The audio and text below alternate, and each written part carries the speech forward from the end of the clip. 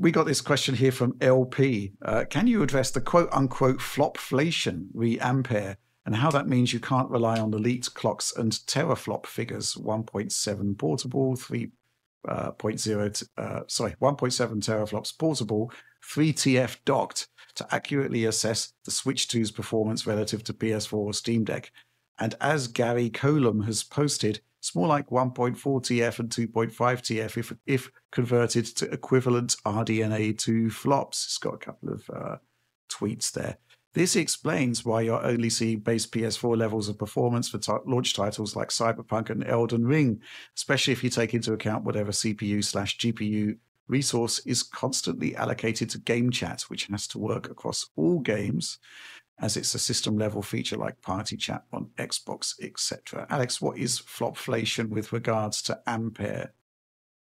For Ampere, we've talked about this a couple times in the past now, but basically it was dual issue FP32 in Ampere, and when right when Ampere was coming out, all the GPUs, we saw these like extremely large theoretical flops from the leaked spec sheets, and everyone was just going like nuts. I can't believe. I mean, Ampere was great over Turing, but it was not the equivalent of those largely inflated FP32 numbers. And a really good example of that is if you look like at a GPU like RX 6800 XT versus RTX 3080, and there you have a lot more theoretical flops due to this FP32 thing on the Ampere GPU. But if you look at games that are primarily utilizing rasterization, compute, etc., in the normal sense with no ray tracing, these GPUs perform extremely similar to one another, with the RX 6800 XT actually edging in a number of titles. And that's kind of like been the way this has gone for a long time now. And when you would cross compare versus the previous generation, you look like an RTX 3070 versus RTX 2080 Ti, for example, within a similar family of GPUs, just one that didn't have this dual issue FP32. You'd see the RTX 2080 Ti actually being better in a lot of titles, even though the RTX 3070 had a lot more for a lot of stuff. And that just really goes to show that you really shouldn't be looking at least for this metric, the raw number, but you should actually look at like what it actually produces in the games that are being rendered. And in this case, we do not see this dual issued FP32 whatever actually having really any meaningful effect on performance in a way that skews it. It's such the case that it performs almost 2x, not at all.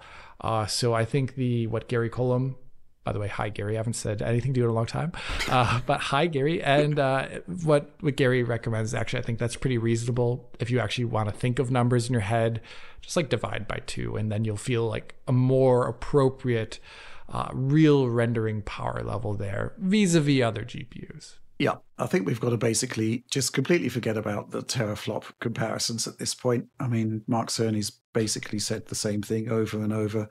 And especially when you're starting to talk about handhelds. So consider this. You've got like essentially 10 teraflops of compute in the PlayStation 5, right? The Asus ROG Ally has got 8.6, and yet they are not in any way comparable devices. This is a classic example of flopflation, as Mark calls it. And when you start factoring in handhelds into these comparisons, well, again, look at that 8.6 T-flops. I mean, that is so much further ahead of the Steam Deck. And yet, well, what can I say? The Z1 Extreme is indeed more powerful than the Steam Deck, significantly so, but not to the degree that the numbers are suggesting. And there's a lot of reasons for that. Power limitations, definitely memory bandwidth. So it is literally the case that you've got to kind of just divorce yourself. And certainly the concept of comparing compute numbers between architectures from different vendors, that has got to, we can't really do that anymore. You've got to actually measure output.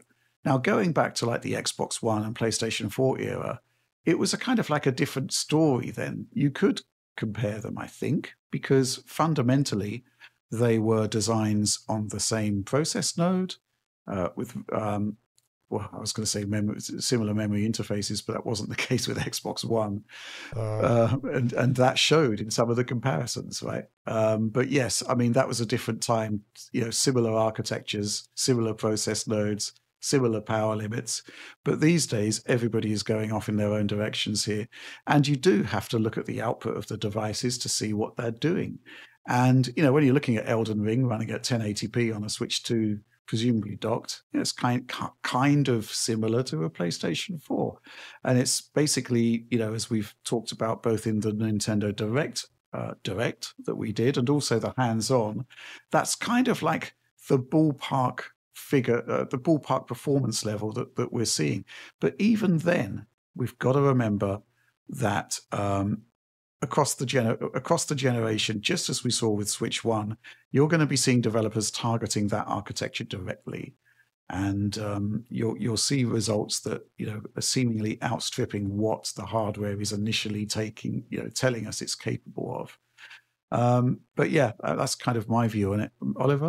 Yeah, I think you guys did a really good job there, but I really just emphasize there are so many factors here. Like, you've got Ampere, but with low memory speed, low clock rates, dual rate FP32, obviously, it's just so different from RDNA 2. And even this comparison to RDNA 2, which I understand the math here, and I kind of, in broad strokes, I don't disagree with it necessarily, but RDNA 2 is more efficient per flop than GCN. So do we need to do another transformation from RDNA 2 flops to GCN flops again? I don't know. Some of this is just a little bit, I think when we get too into the numbers and too into the raw metrics here, we can lose sight of what we're actually seeing with our eyes, which is that it's like doing PS4 level visuals in some titles, and that's kind of what we indicate, and that's what we are at least that's what I've been saying. A lot of these titles look like PS4-ish rendering in terms of their quality there. But also, obviously Nintendo's going to do a lot with this console. Obviously third parties are going to do a lot with this console. Obviously that is not all going to be evident in the run-up to Switch 2, or indeed on June 5th, or indeed probably in the first 6 months, or maybe even the first year of the device's life cycle.